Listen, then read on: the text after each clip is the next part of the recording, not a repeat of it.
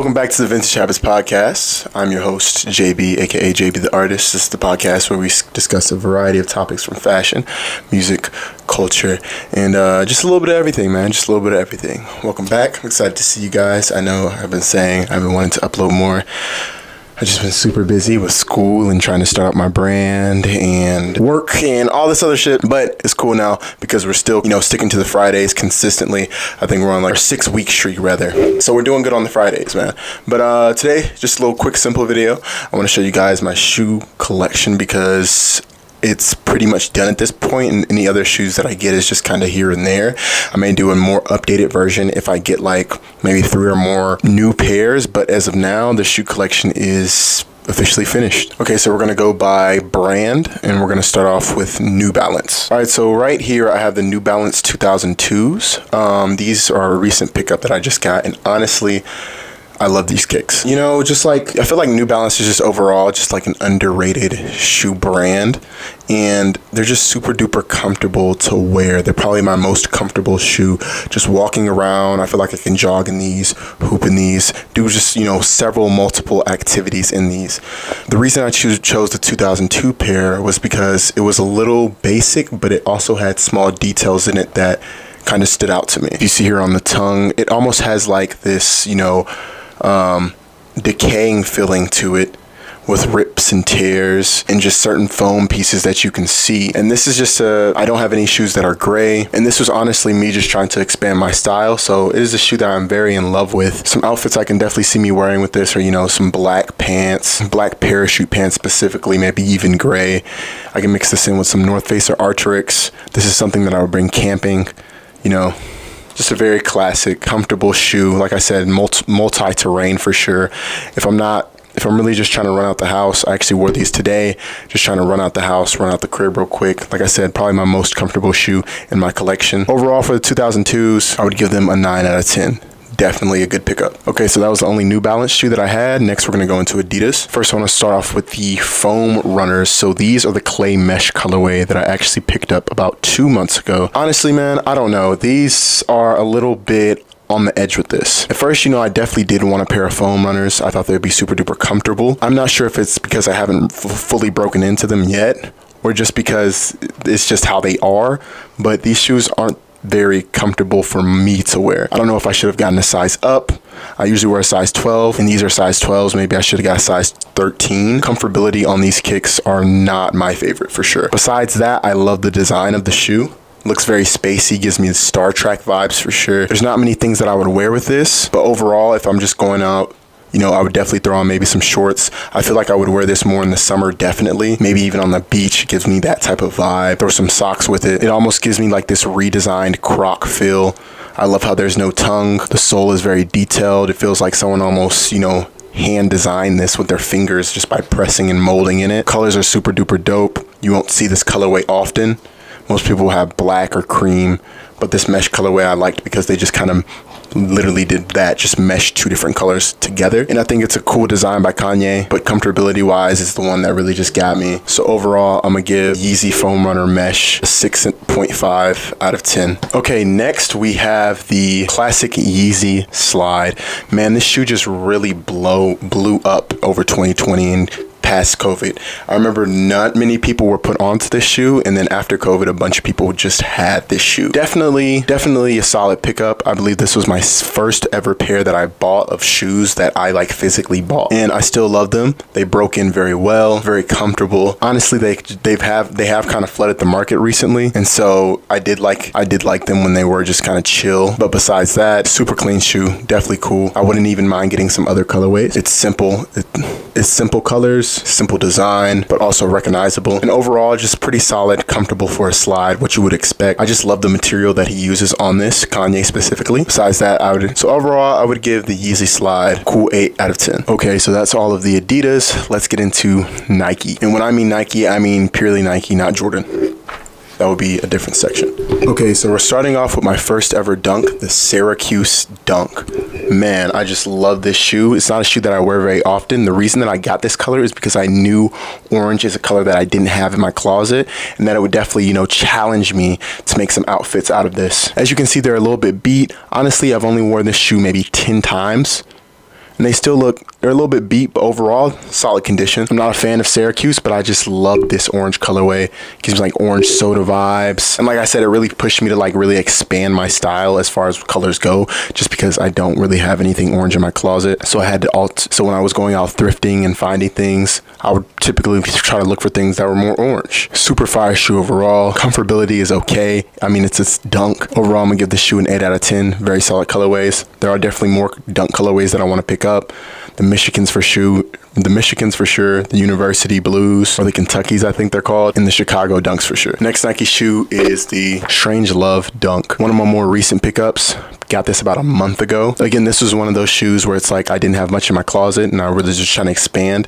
I have pretty much zero to no pink in my closet, besides like this Bape hoodie that y'all see behind me and like some pants and a hoodie. So this really just expanded, this really just challenged my style a lot. I also love it because it's a skater shoe. I love skateboarding, and honestly, it had the most details. You can see on the sole here, it has this gum sole, almost clear, transparent with these dots. The box that it came in, it had like 3 different boxes with stickers. I love the plushy tongue and the velvet that they use on this. Like if I could have this shoe displaying, I would. It's just a great shoe to have overall. Like I said, really challenged my style. Feels just like the Syracuse Dunk though as far as comfortability goes. I mean, you're not going to get any like New Balance level. You know, after a couple of maybe 3 or 4 hours of walking in these, my foot starts to hurt a little bit. But hey, that's just me personally. I know for some people it doesn't really affect them that much. 8.7 out of 10. Like I said, I really just love the colors on this. This really just stood out to me, and just the detail that they added in the Dunk. Okay, so that's all the Nikes. Let's get into Jordan. Okay, so this is going to be where majority of the video is. Let's start with another more recent pickup. I got this about 2 months ago, the Pure Money 4s. You know,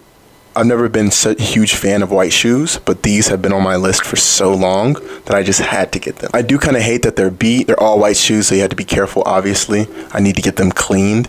But yes, this is probably one of my favorite 4s of all time, besides this and the Cause 4s for sure. Yeah, so overall, this shoe was just a must-have. This was my first ever pair of 4s, actually. So this was a shoe that I just, you know, would definitely be remembering. So many outfits that I can throw on with this, just because it's white with the silver wing. Overall, I would give this shoe an 8 out of 10. Actually, I'll bump that up to a 9 just because, you know, it was my first, and I love this colorway so much. All right, next on the roster is the Black Cat 4s. So obviously getting the Pure Moneys, I had to get their counterpart, Black Cats. Love this shoe because I'm not afraid to get them dirty at all. They're all black, clean.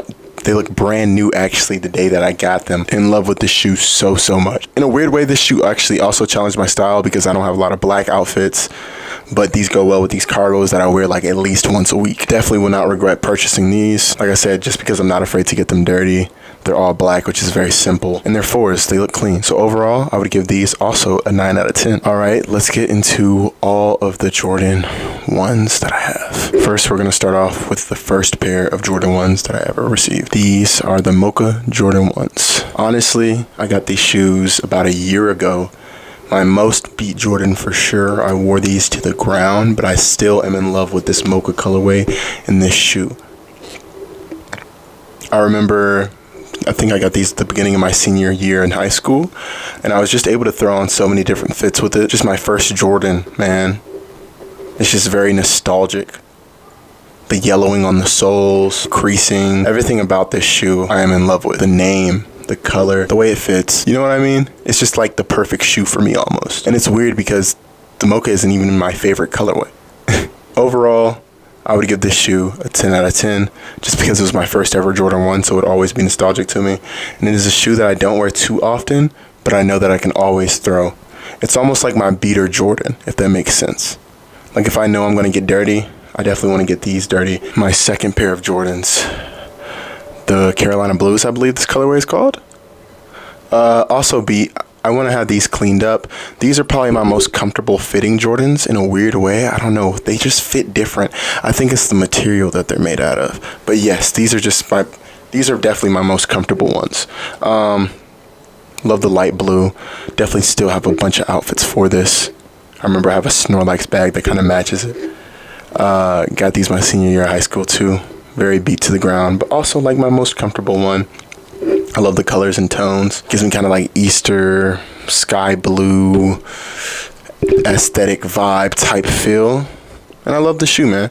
Overall, I'm gonna give these an 8 out of 10. Not a bad pickup, they just need to be cleaned. Next, we have another beater kind of, the Court Purples. I wanted these shoes for so long, and then I actually got them, and I was like, oh, they're not as clean as they look in pictures, but I still like them.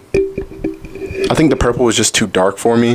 I was expecting something more like magenta. I don't know. I mean, I know it wasn't like magenta color, but I was just expecting a lighter purple.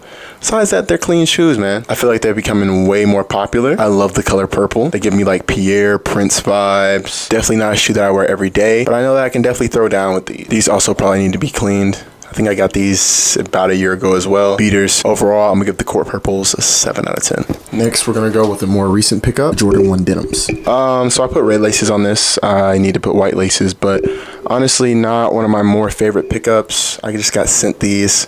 I like them. They're okay. Probably not a shoe that I'll wear often though.